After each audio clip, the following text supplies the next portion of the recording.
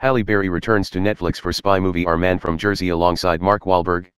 After teaming up with Netflix on her directorial debut Bruised, slated for release later this year, Halle Berry has joined Our Man from Jersey for the streaming service.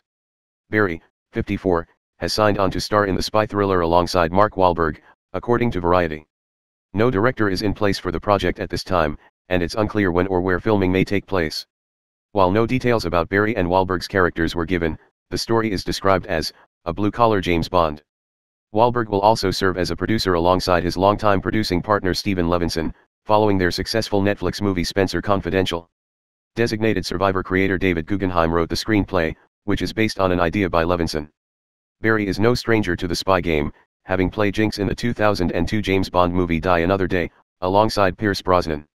She has been focusing on action-centric fare over the past few years, with roles in Kidnap, Kingsman, The Golden Circle and John Wick, Chapter 3, Parabellum.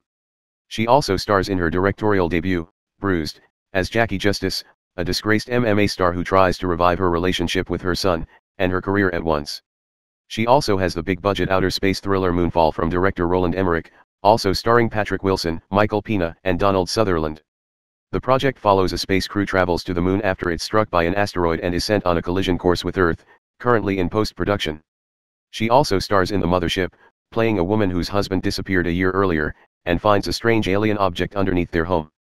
Wahlberg will next be seen on the big screen in Infinite from director Antoine Fuqua, in theaters September 24, starring Dylan O'Brien and Chiwetel Ejiofor. He also stars in Uncharted, alongside Tom Holland, based on the hit video game franchise, arriving February 11, 2022. He also stars in Joe Bell, based on the true story of a working-class father who embarked on a solo walk across the United States on an anti-bullying campaign after his son was bullied for being gay.